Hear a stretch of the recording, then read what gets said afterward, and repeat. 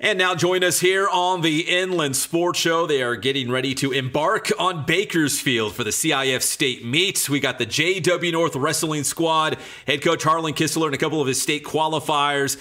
Kistler is wrestling royalty in Riverside and the Inland Empire.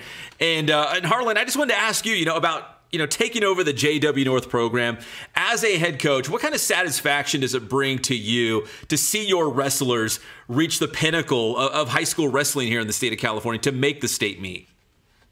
I mean, for me, I get more enjoyment watching my wrestlers compete and succeed than when I competed. That was kind of the first thing that hooked me into coaching. I wasn't super sold on it when I first got into it.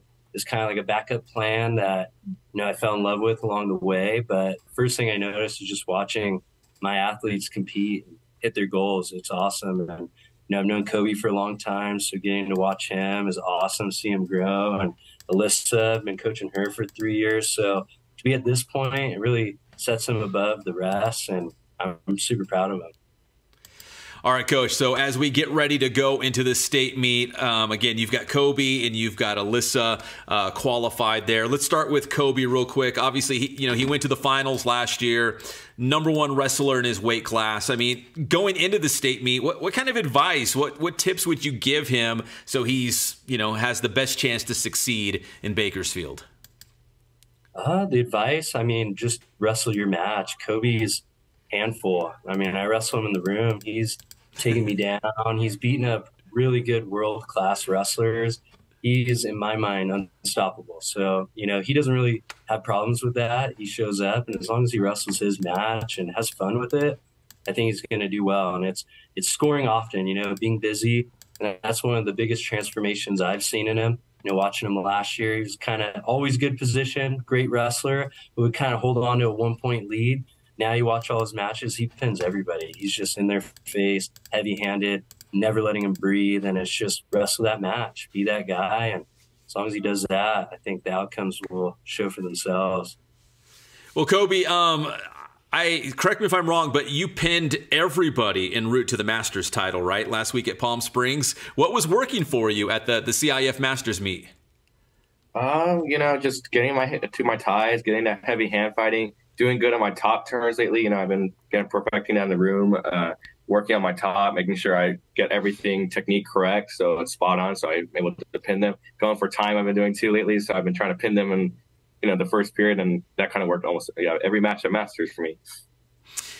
Now, Coby, you're only a sophomore, right? I mean, you're still kind of, I'd say, new at the high school level at least, but how long have you been wrestling? I've been wrestling since, I'd say, like first or second grade. So I've been wrestling a long time, a lot of experience on my belt. And it kind of shows to the level I'm at right now in high school wrestling for sure. So you feel like even though you're only a sophomore, but you feel like you're at least a veteran in the sport, at least at this level right now. Yeah, that's for sure. I'm a veteran for sure in the sport, even though, I'm a sophomore in high school. So, Coby, going into the season, is it safe to say that the goal, the big picture was, man, get back to the state meet, get back to the finals, and try to bring home a state championship? Exactly. That's what my goal is. Ever since last year I lost in the state finals, my goal has always been to win a state title. And, of course, I've won all these titles during the season, like Battle for the Belt and Doc B along the way. But, this is the goal for sure that I've been waiting since last year and everything, for this weekend to happen again, win a state title for sure, and especially for my new school, JW North. Yeah, it'd be great. Coby, doing so well at Doc B and the Battle for the Belt too, down there at Temecula Valley, did that give you any confidence for the rest of the season when you can perform well at those, big prestigious meets? Yeah, that's for sure. Yeah, it's given me a lot of confidence, wrestling under the lights at Doc B and Battle for the Belt, these tough tournaments and winning them the way I do win them, and everything. It's for sure giving me confidence. And compared to last year, me winning closer matches now, I'm separating myself from the rest of the wrestlers on the playing field at 215. So it's for sure giving me so much confidence going into the state tournament. All right, very good. Thank you, Coby. We also have Alissa Castillo, CIF champion, 3rd at Masters. And Alissa, as you go to the state meet, do you feel like, hey, if everything falls in line, you might have a chance to, to be in the hunt for a possible state title? I really want to fight for it, honestly. I've been getting most of my confidence from my mom, my coaches, especially.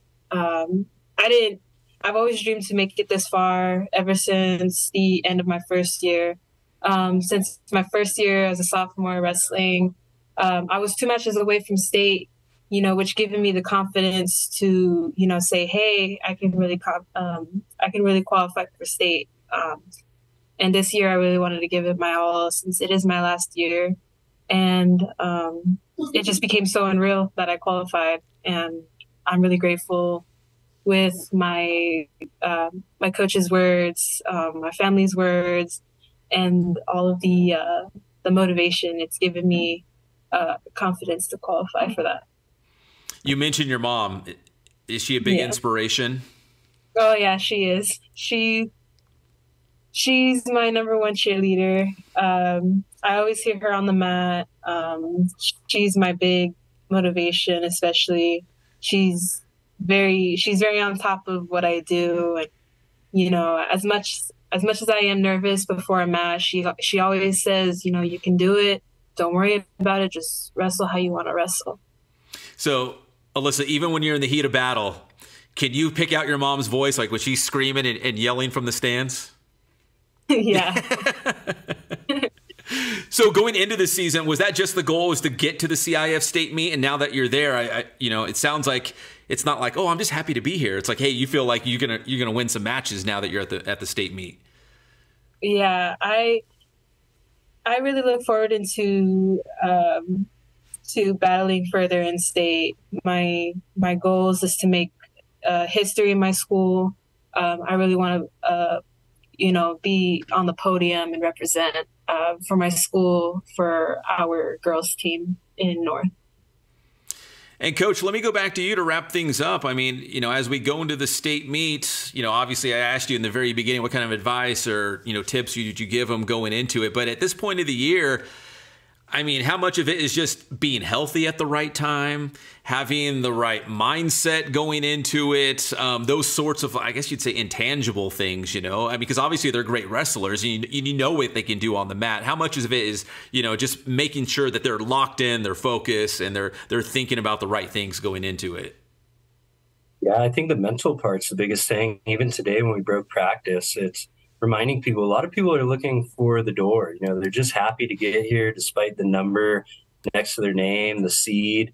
They're just happy to get to the big show, get their patch, and take them to deep waters. They're willing to throw in the towel and maybe let somebody who's more hungry move ahead. So, yeah, it's all mental. We've had both sides of that coin. We've had people rise up and break brackets and show that mental tenacity. And then we've had the flip side where people who maybe should be here with us didn't quite make it because of that mental, it's a long season, a lot of wear and tear. And yeah, you got to be healthy, you got to be focused, and you got to keep coming back to why you love doing what you're doing. So you got to love it. If you don't love it, it's hard. You can go do golf, and no disrespect to golf, but sit in the sun, have fun, and not all the wear and tear on your body. But if you love wrestling, you got to remind yourself of it, show up when it matters, and have fun.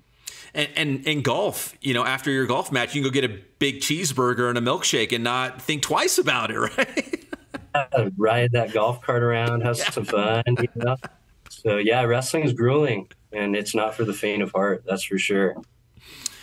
Well, Alissa, Coby, Coach Kistler, man, I really appreciate the time, and best of luck up there in Bakersfield. Hopefully the next time we talk, we might have a state champion or two. Heck yeah, that'd be awesome. First since 1996, never happened for the school district, never happened for the school. So if it happens, it'd be historic. That is so awesome. That is JW North Wrestling here on the Inland Sports Show as we get ready for the CIF state meet up in Bakersfield. Inland